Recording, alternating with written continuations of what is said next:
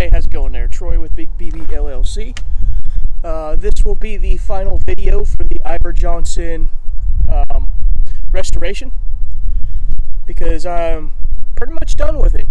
I didn't get many videos of the process between the last video and this one because I didn't think about it. I was just so focused on getting it done.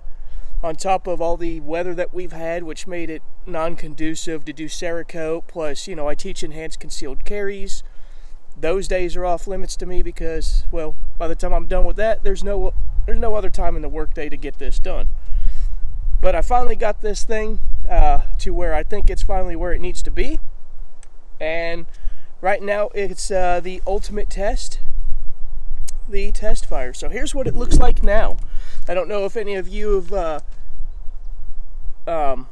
started following this process from the get-go, from the very beginning, when it was just a rusted receiver. But it's a lot more than that now, ain't it? Looks pretty nice. The Cerakote is SoCom blue to mimic the old style bluing. And so we're just here right now on the range to give it a little test fire before I call the customer and tell them to come pick it up.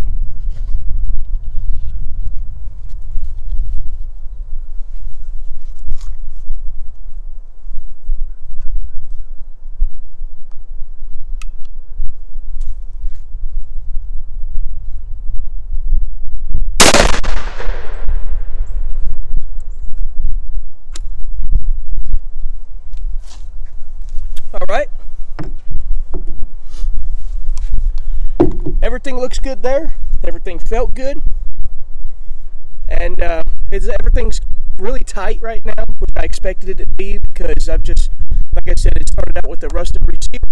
I kind of had to fit everything to it.